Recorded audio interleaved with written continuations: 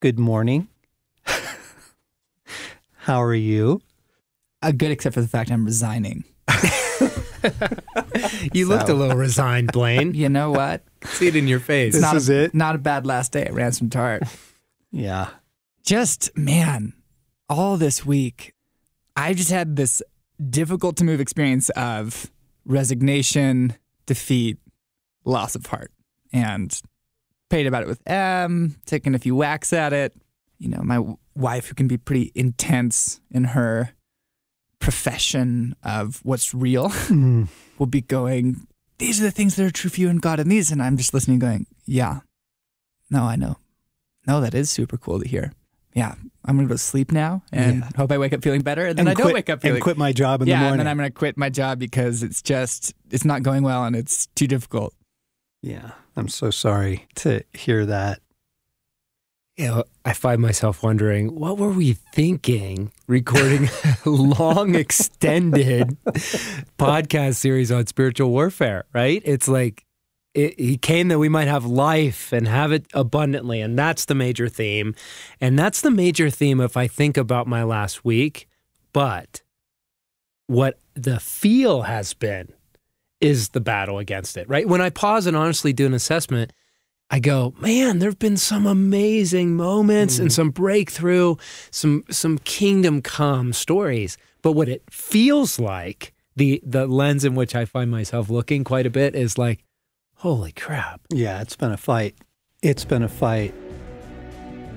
Friends, welcome back to the Ransomed Heart podcast. John Eldridge, Blaine Eldridge, Morgan Snyder in the studio this week. And if you're just dropping in, this is Shop Talk.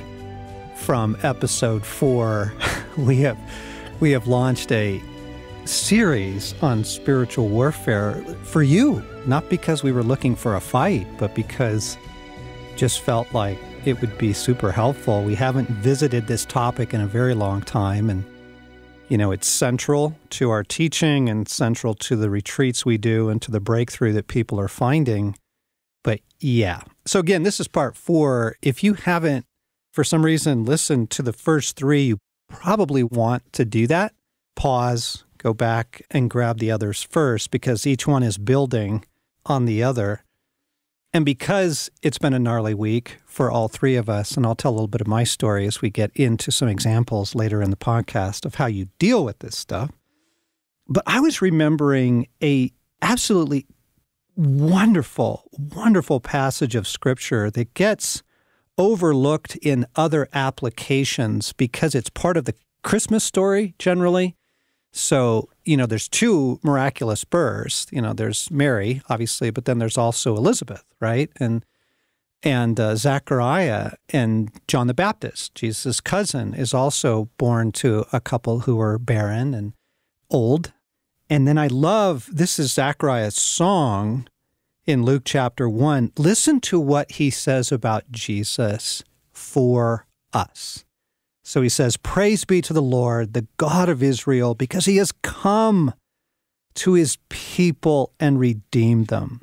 He has raised up a horn of salvation for us, as he said he would through his holy prophets long ago, salvation from our enemies and from the hand of all who hate us, to rescue us from the hand of our enemies and to enable us to serve him without fear, in holiness and righteousness all our days.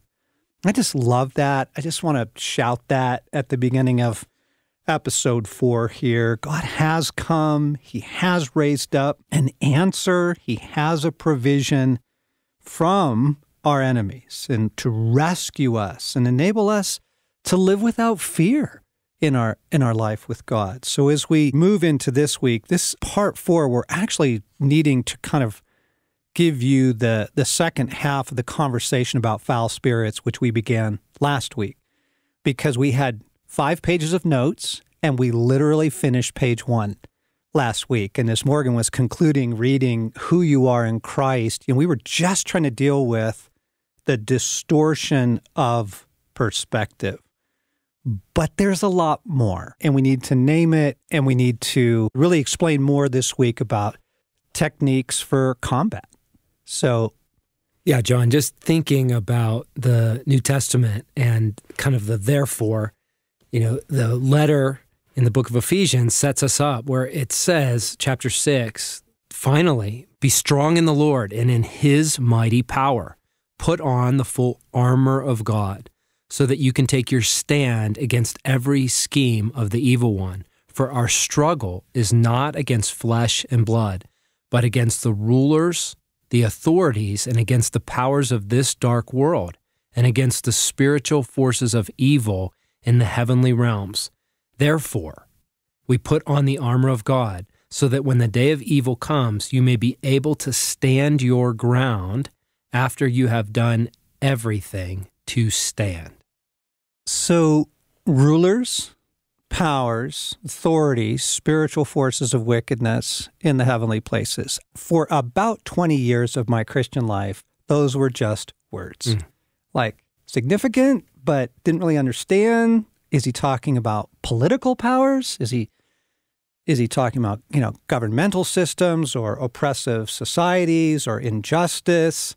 And then as we have had to push into this subject and learn and grow and be disciples, we have discovered, no, he's talking about a whole different category of being. Yeah. It's one of the things that's really helpful with the territory you guys covered before this episode in this podcast, which is if you really want to be a disciple of Jesus, at a certain point, you have to ask yourself, what did Jesus think was true of reality? Who did he think was around? What did he think was going on? And you get to these overlooked pieces of God's expectations for reality, namely spiritual beings. So a quick overview of who these guys are. You just get in Genesis 1. In the beginning, our translations say God began creating the heavens and the earth. It actually says in the beginning, a spiritual being, an Elohim, started creating the heavens and the earth. And you go, which one? We'll keep reading. It identifies him right away. And it goes, the one Yahweh, the only uncreated one.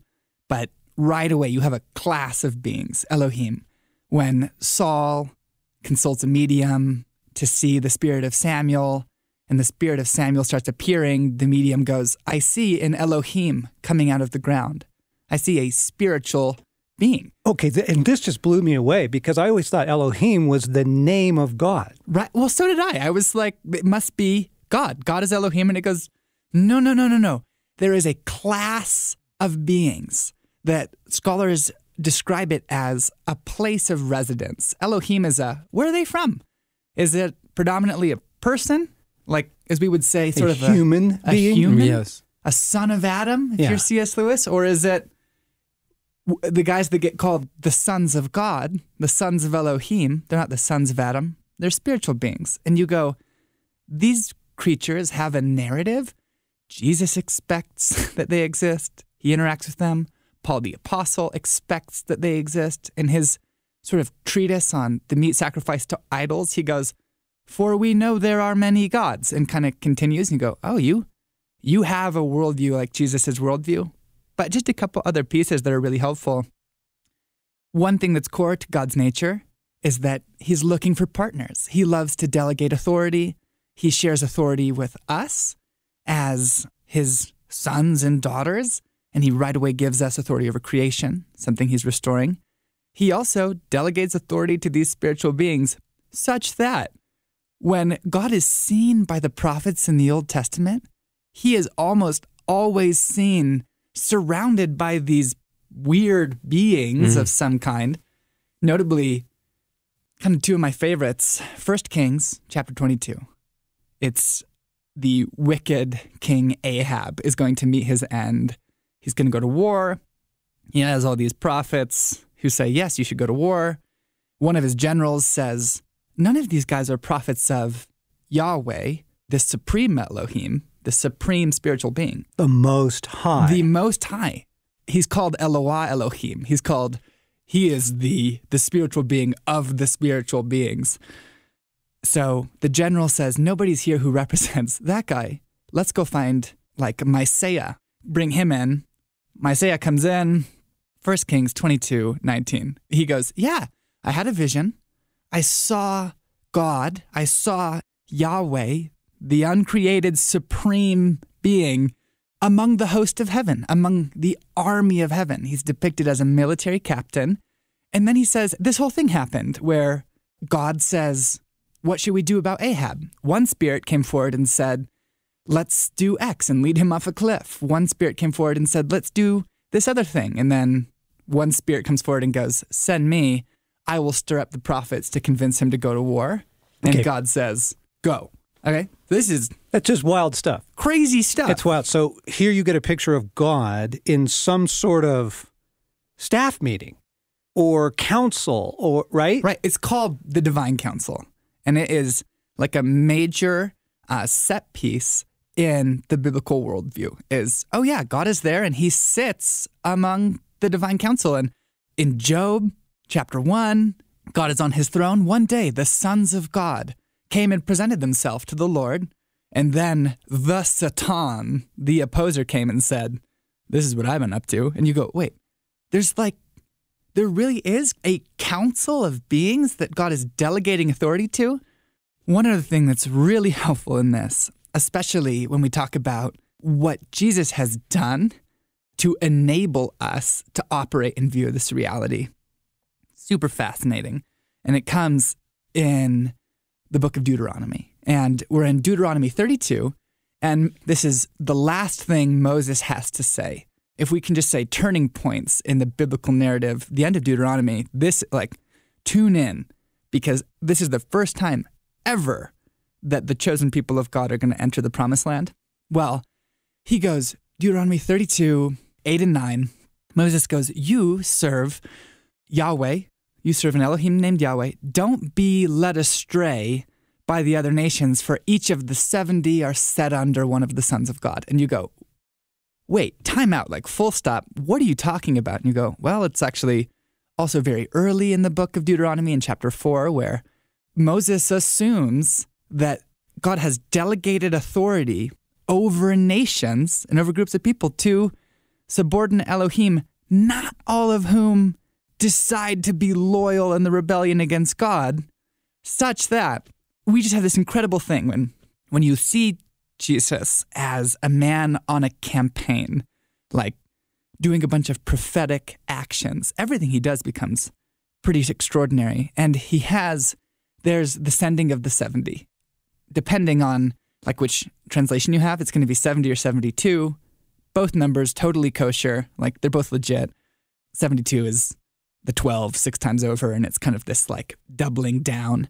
But the 70 has historically been read as this massive overturning of the subordination of people to lesser spiritual beings, and goes, no. Now the power of God is not delegated to other spiritual beings, angels and demons. Now the power of God is inside people who are going out to bring his kingdom, and go, oh, this is huge, because if you go, wait a minute, in the biblical narrative, the spiritual universe is packed with creatures, and God rules with a staff team, and there are spiritual beings who are understood to be over nations, something that reaches its climax in Daniel and the Prince of the Persian Kingdom.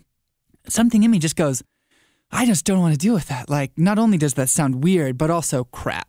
That sounds strange, and what are we supposed to do? And go, oh, actually, you have what you need in what Jesus has done. Yes. Including these dramatic moments where he goes, oh, I'm going to send out people now as the sort of antithesis of the submission of people to spiritual beings. Of the kingdom of darkness. Yeah, he flips the whole thing. Yeah. And we have everything we need, gang, and more on that in a minute. But earlier in this series, we read the story to you of Daniel chapter 10 and the angel, one of the sons of God, one of the Elohim spiritual beings, gets sent by God to answer Daniel's prayer. He can't get through. Why can't he get through? Because this ranking spirit that was given jurisdiction over Babylon won't let him in. And he's got to go get another higher ranking angel of greater force and power to break through enemy lines. We just want to say that's the biblical worldview. Those are the assumptions by which Jesus and the New Testament authors are operating.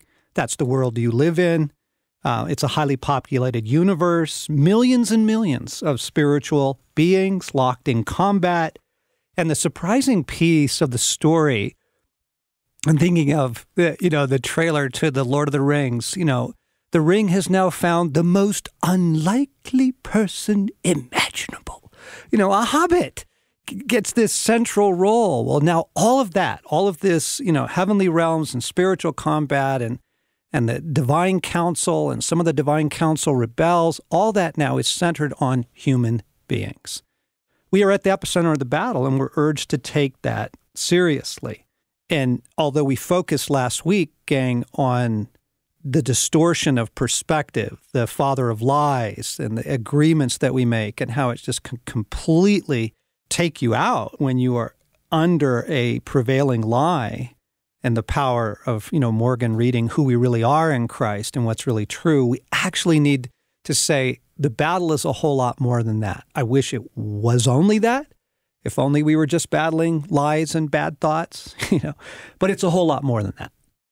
Yeah. So, John, I just started thinking about categories of ways in which the battle comes to us. And as you've taught, a lot of times, the scriptures are not a book of exceptions. They're books, it's stories of examples of the Christian life and the power made available to us. And so one of the categories, for example, that we have experienced evil manifests is in the form of physical assaults. So they're very practically speaking, spirits that try to cause physical harm. And this is not out of the ordinary. I mean, just turning to the scriptures for examples, Luke 13, on the Sabbath, Jesus was teaching in one of the synagogues, and it tells the story of a woman who was there who was crippled by a spirit for 18 years.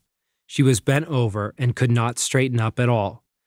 When Jesus saw her, he called her forward and he said to her, "Woman, you are set free from your infirmity." And then he put his hand on her, and immediately she straightened up and praised God.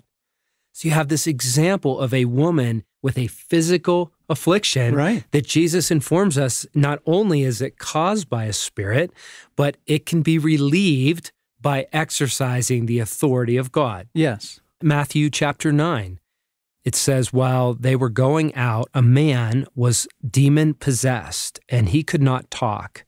That man was brought to Jesus. And when the demon was driven out, the man who had been mute spoke.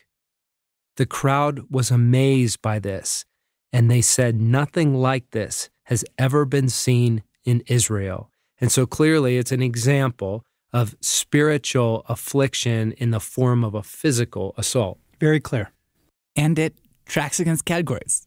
I can actually say what a relief it has been to realize that not every emotion I feel is me, and that actually there are emotional assaults. And when you understand that, you can resist them and not be thrown back and forth on, as I was just describing, now I just feel downhearted. Man, I'm such a failure. Man, now I just feel depressed. Well, I guess that's my default. And you go, no. Ephesians 4, in your anger, do not sin.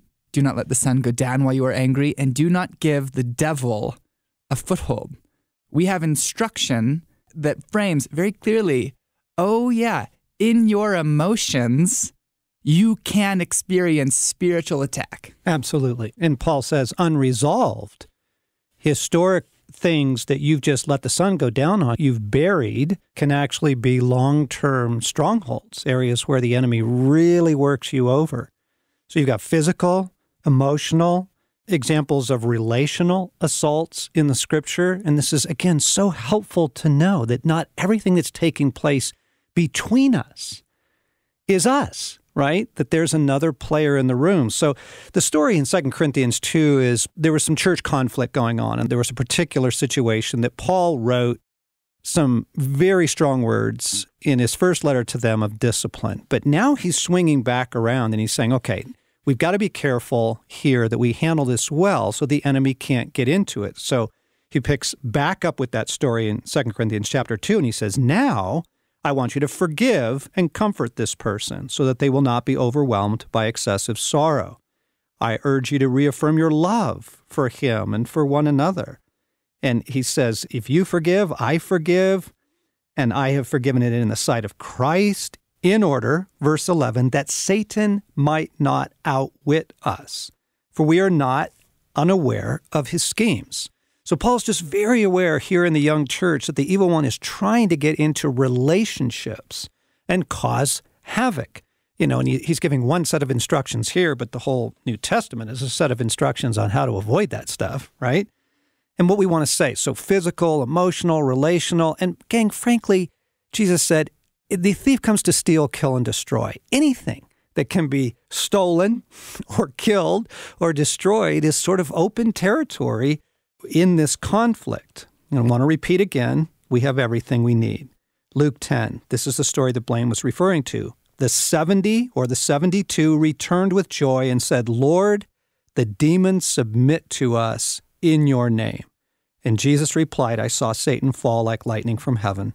I've given you authority to trample on snakes and scorpions and overcome all the power of the enemy. So there you are, right? He tries it with his disciples. It totally works. And then the bulk of the New Testament is grounding us in this work and victory and authority of Christ. And then Colossians 2, a passage that we use quite a bit when we're praying in this realm of conflict. Paul says this. He says, when you were dead in your sins and in the uncircumcision of your flesh, God made you alive with Christ. He forgave us all our sins, having canceled the charge of our legal indebtedness which stood against us and condemned us. He took it away, nailing it to the cross. And, listen carefully, having disarmed the powers and authorities, those are those divine council members, the lower-ranking Elohim that have rebelled, including the prince of the Persian kingdom, okay? Having disarmed the powers and authorities, he made a public spectacle of them, like open shaming, having triumphed over them by the cross. Okay, so that's the truth. That's the reality. We stand with enormous resources at our disposal. And what we want to do in the bulk of today now is to talk about how to enforce that. And the thing I want to say as we get into, like, how do you actually enforce that? How do you, banish things? I want to begin by saying the Psalms are filled with cries to God for help. Help me, God. Rescue me. Deliver me. Psalm 18 is a wonderful psalm to read when you are under spiritual attack. So is Psalm 91 as well. But Psalm 18, David says, in my distress, I called to the Lord. I cried for help, and he heard me. From his temple, he heard my voice. And then there's this long passage of God getting upset and smoke and fire coming from his nostrils and lightning and thunder and all that kind of thing. And here's what David says. He reached down from on high and took hold of me. He drew me out of deep waters. He rescued me from my powerful enemy, who confronted me in the day of my disaster, but the Lord was my support.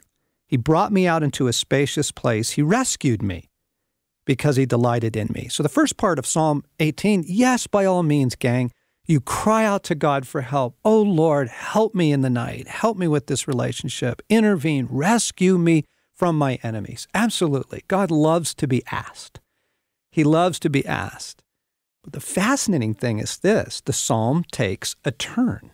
Oh my goodness. You read the first part of Psalm 18 and I immediately want to go, yes. And it's amazing that that is being said by a guy who was around a king in the name of Saul, who was so corrupt that the very presence of a spiritual being who gets sent to him causes him to try and kill David multiple times. He hurls spears at David inside the palace and go, David did not write the first part of Psalm 18 when he was avoiding the spear and resisting Saul. So this is a guy we know understands that his participation in these matters of conflict actually matters. And that gets built upon in the second half of the psalm. It is God who arms me with strength and keeps my way secure. He makes my feet like the feet of a deer. He causes me to stand on the heights. He trains my hands for battle. My arms can bend a bow of bronze. I pursued my enemies and overtook them. I did not turn back till they were destroyed. I crushed them so that they could not rise. They fell beneath my feet. You armed me with strength for battle. You humbled my adversaries before me.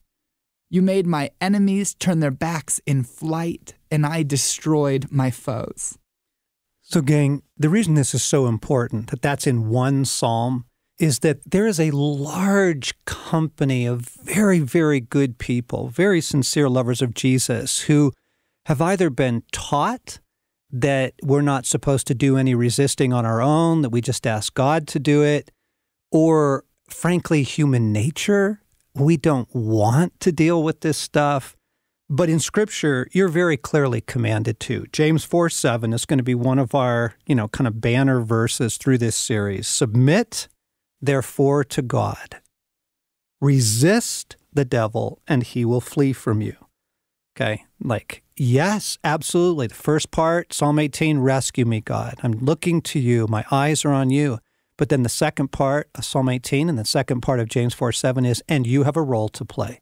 You actually are commanded to resist. And Peter does it again also in 1 Peter 5 when he talks about our enemy like a roaring lion looking for someone to devour. And he says, verse 9, resist him.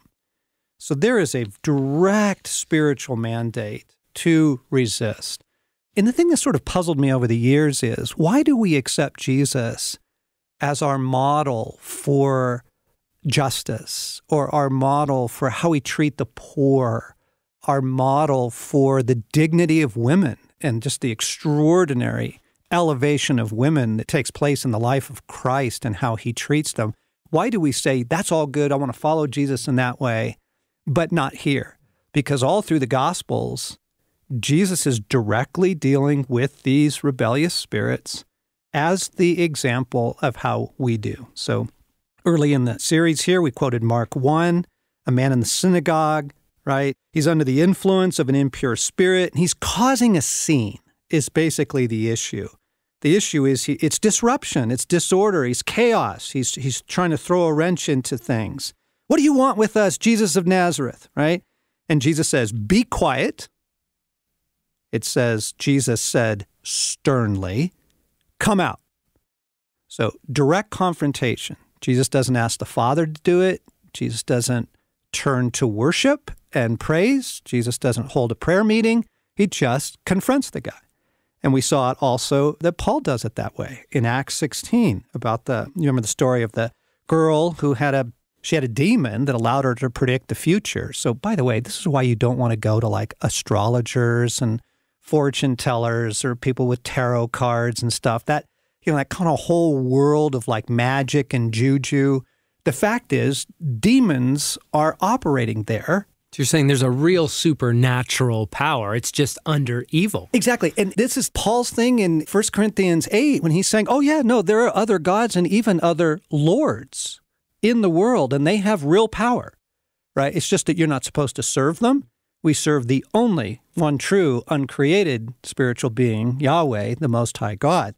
So, this girl's causing chaos. She's interrupting relationships. She's blocking a mission, right? She's thwarting a mission. And so Paul turns around and directly confronts her, right?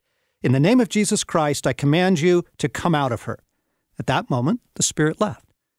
It's like, that's it, gang. That's it. It's a direct boom. So what we want to do is offer a few stories by way of example now. And I have two from the last 12 hours. Two. So the first one goes back to that relational piece, relational assault. It was late in the evening last night, and my dear wife was very tired when I chose to bring up a touchy subject. Actually, it was totally unnecessary. It's something that could have waited till next week. And why I brought it up was just kind of dumb and insensitive. I just wasn't being sensitive to the hour. It's bedtime and her state of exhaustion. And I bring this thing up and suddenly there's tears and like I can feel the enemy in the room. There's more going on here than meets the eye. 30 seconds earlier, the environment was loving and enjoyment And now it's like conflict, and this thing's going to explode. And I could just feel the enemy all over it. You shall know them by their fruits. Immediately, I just felt division, discord, have a fight, provocation. I'm like, that's not her, and that's not me, and that's not how we actually feel towards each other. Not in the core of our beings, no. And so submit, resist. I just knew immediately. I could see the look on her face. I'm like, honey, I'm sorry. We were about to get into the quote topic. I just repented. And I just went, wait, I'm sorry. I should never have brought this up right now. You're tired. It's late. And I'm being very, very insensitive right now. I'm sorry, sweetheart. Would you forgive me? This can wait till next week. I wasn't even sensitive to where you were at. Will you forgive me? So there was something I had to do. That's the first part of James. Come back into alignment with God. And she's like, honey, I do. And that did hurt. I don't want to talk about this right now. And I'm like, yep, and you shouldn't have to. So forgive me. And then we know that there's someone else in the room wanting to throw gas on this thing. And so pause. And I go, sweetheart, now I want to pray for us. In the name of our Lord Jesus, we declare the victory of Jesus Christ. Colossians 2, and having disarmed them, he triumphed over them by the cross. We bring the cross and the victory of Jesus against the enemy here right now that's trying to get in and turn this into conflict and misunderstanding. In the name of Jesus, get out of here. Get out of my house. We banish you. And in about 30 seconds, it was just me and Stace back in the room with tears. There was still just the human thing. I had blown it. And I needed to do both parts of James 4:7. I needed to both say, I'm sorry. I renounce bringing this up. That was my fault. I ask forgiveness. And then we also need to resist the spirit that's here, because this isn't just a human conflict, okay? My second story comes from the middle of the night. Again, 3 a.m., which is, if you read kind of in warfare literature, that's kind of called the witching hour. It's historically a time when foul spirits, but also the human beings that they're kind of in cahoots with, witches and people doing stuff, practicing black arts and that kind of thing, tend to use that hour. So you'll find that a lot of times you'll get woken up at that hour. It'll be 3:15 or something when you look at the clock. It's that hour. I wake up and holy cow, man, it felt like I could feel the spiritual attack, and I knew, you're not going to get back to sleep just by rolling over. First part of Psalm 18 isn't going to work here. Now, I did do it. I woke up and I'm like, okay, Father, I need your help. I need your help. Help me, God. But I knew that just snuggling into Jesus wasn't going to answer this. And so I knew I had to sit up in bed, take it seriously, and just begin to first proclaim the scriptures. Matthew 28, all authority in the heavens and all authority on the earth belongs to Jesus Christ. And I just declare that right now here in the house. All authority in the heavens, all authority on the earth belongs to the Lord Jesus Christ, right here, right now. And to be honest, everything in my weary state of being, I'm like, I wish that was enough. I know that that's not enough. I just feel the strength of this thing coming against me. And I'm not even sure what it is yet. So I'm just going to sit here and declare that. All authority in the heavens and on the earth belongs to the Lord Jesus Christ. And I'm doing it quietly enough that I'm not waking Stace up. But it took some repetition. It took a while. And then I could realize, oh, wow, there's fear here. I feel a lot of fear. God has not given us a spirit of fear, but of power, love, and a sound mind. Quote the scripture against it. Bring the victory of our Lord Jesus Christ against fear, and I banish fear. I reject it. And I can feel a lot of condemnation here. And I just quote Romans 8:1, there is no condemnation now for those who are in Christ. And a couple times over, there is no condemnation now for those who are in Christ. And as I'm saying these scriptures, I feel my own heart rising, like, yes, that's what's true, that's what's right. My own spirit is rising up. There's no condemnation for those who are in Christ. In the name of Jesus Christ, I command you to leave. In the name of Jesus, you have to leave. All authority is Jesus's. And I am seated with him, and you have to go. Now, this one wasn't the quick 30-second one that it had been that evening before bedtime. This took a while. This was more than a half an hour. This was staying with it, declaring the scriptures, commanding it to leave, and then finally it did. And before I went back to bed, you do kind of return to the end of Psalm 18, where David says, I rejoice in you, O Lord, my Savior. I celebrate you, my God, for you have delivered me. And just thanking God, praising him, and then I fluff up my pillow. Right? That was in the last 12 hours. John, what I appreciate in listening to those stories and just putting my heart in the seat of when I was first being introduced to these categories is that there are nuances. There's the stories within the stories. So I'm listening to you and I just want to kind of reflect back some of the things I'm hearing that really help me.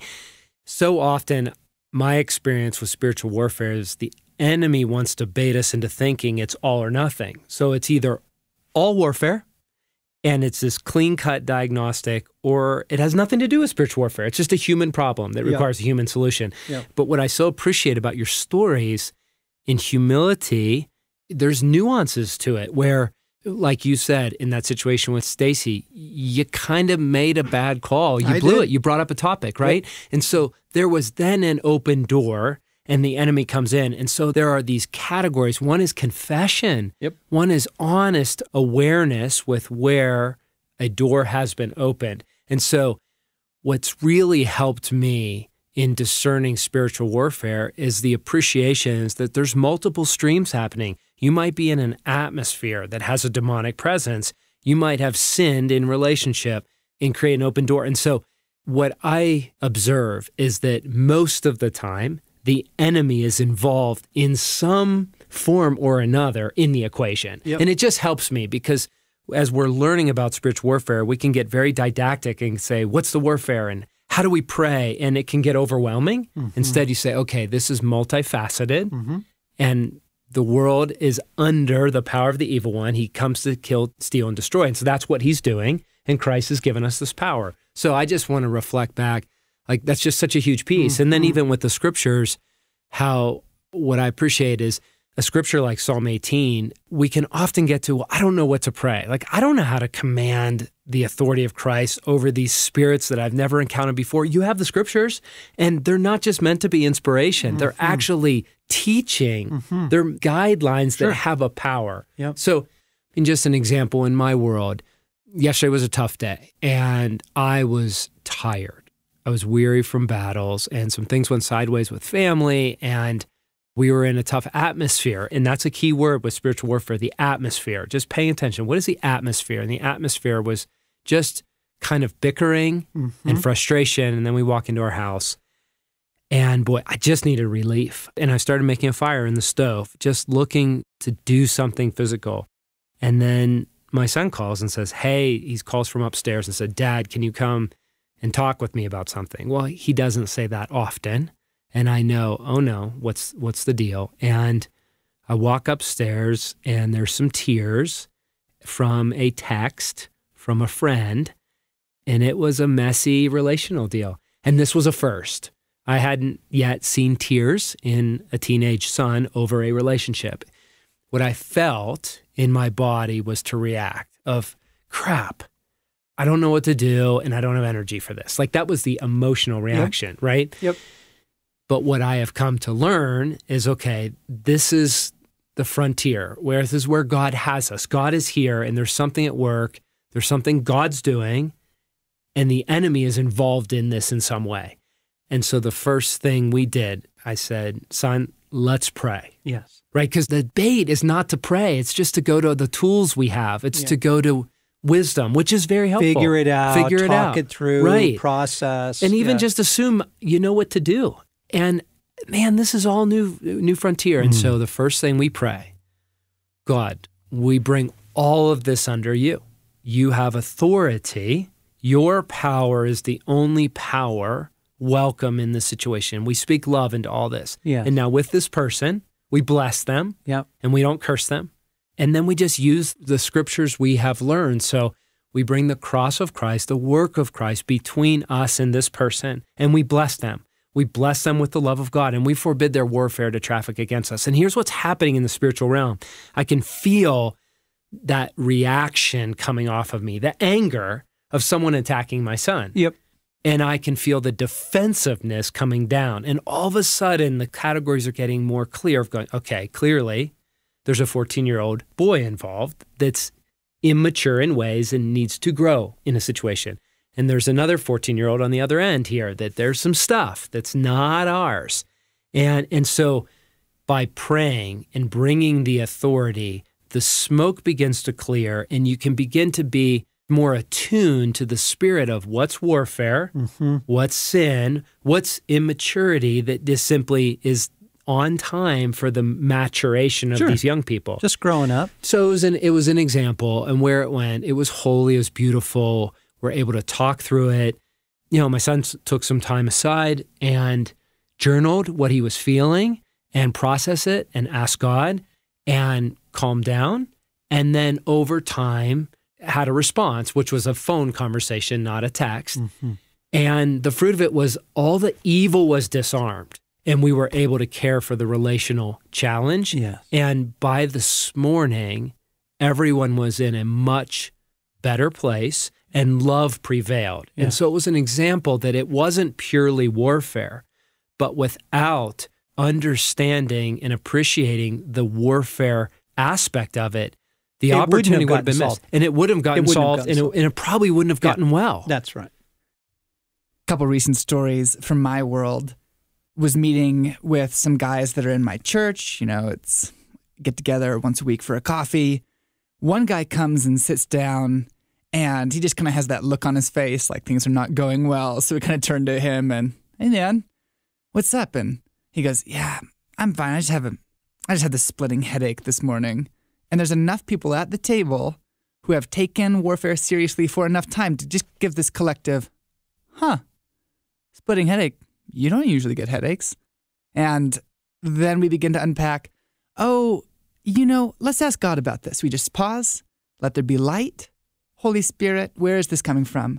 Well, a couple different guys at the table remember, you're kind of going through a pretty intense back and forth with your neighbors, and there's a lot of hatred swirling, and somewhere in the mix-up, there is a foul spirit operating, so let's work through it. And it was first, hey, we just feel your need to forgive and release your neighbors again. And that's that thing out of 2 Corinthians where it goes, this is all in the territory of what does it look like to submit to God? Because that can be an abstract concept, but you go, what does it look like to bring your life into alignment under Jesus and go, forgive, bless, you count the cross as sufficient. And that's, out of Colossians. It's like Jesus has canceled the charge of their legal indebtedness too. So forgive and then go, okay, and we bring the cross between you and them and any cursing that may come through. And we're getting that there is a spirit of hatred. And we go, it can sound complicated. It's also very simple where, Jesus says, come out of them, the 70 come back and go, the demons submit to us in your name. Peter says, in the name of Jesus, come out of them. So we just go, in the name of Jesus Christ, in his authority, we send the spirit of hatred to its judgment at the feet of Jesus Christ. You may not continue to attack this man. Done. Full stop. And within 20 minutes, not only is he just sort of feeling better about his life, we check in at the end of a coffee. He goes, how's your head? And he goes, somewhere in the last 20 to 30 minutes it stopped hurting. I don't know when exactly. Yeah. And you go, great. And can I just point out that was in a coffee shop? Like, this is normal life, gang. No one's shouting. No one's head is spinning around. None of the Hollywood, dramatic, weird stuff. This is just, frankly, a lot of times it's actually very calmly. We love you. We bless you, dear friend. So let's, we forgive, whoever's involved. And in the name of Jesus, we bring the work of Christ against the enemy. Be gone. Like, no shouting, no screaming, no weirdness. No one's foaming at the mouth. In a coffee shop, boom, victory. Back to the conversation. Yeah. As it was we just kind of rolled along. One other one that is just current, and it was in a church thing where Em and I were walking through a thing with another couple who had some disappointment and trying to provide some care, direction for their hearts as they just managed what life can be like in a community. And we're trying to go to bed. I'm totally awake. And I'm telling M, I'm just stressed. It's just, there's a lot. And M kind of has the presence of mind to go, you're just stressed, huh? That's it. That's all that's going on. And kind of go, okay, let's pray and ask God. And let's just tune in a little bit and go, oh, okay, you know what? I think that there is some sort of strife, rebellious thing here. It does not feel like the kingdom of God. It does not feel like the fruit of walking with God. It feels like stress, anxiety, and something that won't lift. And so M prays, nothing lifts. And then she goes, well, how do you feel about this? And I go, yeah, we can pray, but honestly, I'm thinking about what are the next conversations with these people? What's it going to look like? And M kind of goes, oh, as long as you're thinking that, nothing's going to work because you're operating in a place where you go, yeah, there's the work of Christ, but I also have to muddle through a lot still. And M goes, no. You are separated forever. Forever. And it takes a while for me to get to the place where like, yeah, that's right. My indebtedness is canceled. I'm crucified to the world. Christ is the center of their restoration. It's this recognition of, oh, I maybe need to break the agreement that there are still things that are up to me. Yep. And so I go, yeah, I break the agreement that there are still things that are up to me here. And all of a sudden it goes, oh, I feel better. So that must have been a real agreement. Then we go, okay, Jesus, how do we pray? And he just goes, bind the spirit of strife, discord, whatever it is that's doing this swirling thing. So in the name of Jesus Christ, we bind the spirit of strife. You may not operate in our kingdom. Our family is under the authority of Jesus. Done. Yep. And 25 minutes later, we're going to bed. The atmosphere has shifted. It works. King, when we began this series, we said that we actually have a lot of joy for you. We began by saying we are people who are chasing life. We're not chasing warfare. We're not chasing darkness. We're chasing life. We're chasing God. We're chasing joy and love and reconciliation and justice and redemption. It's just that in the way of those things, you're going to find a lot of warfare, frankly.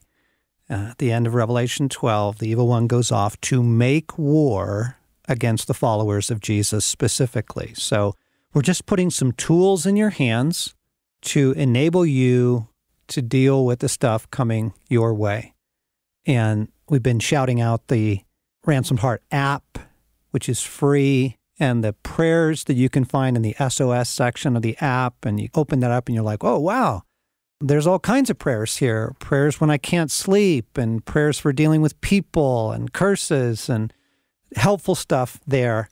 Much more to say. We're going to continue the series on. I know. There's a lot more questions you have.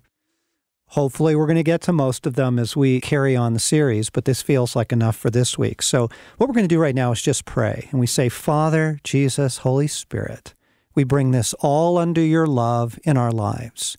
No fear, no scrambling, no panic, no worry, no confusion. Nope. We just bring all of this under the loving rule of Jesus Christ in our lives. And we say, Jesus, show me how this is playing out in my life, and teach me, like you want to teach all your disciples, how to follow your model here in this. Show me the way, Lord. But all of this we keep in the loving protection of the kingdom of God and in the light of heaven around us. In Jesus' name, amen.